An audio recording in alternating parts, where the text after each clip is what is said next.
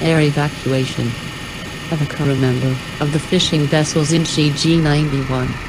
The ship was sailing 270 kilometers from the port of Mar del Plata. The man suffered from body paralysis, headache and aphasia. A helicopter was deployed, and a plane that provided logistical support.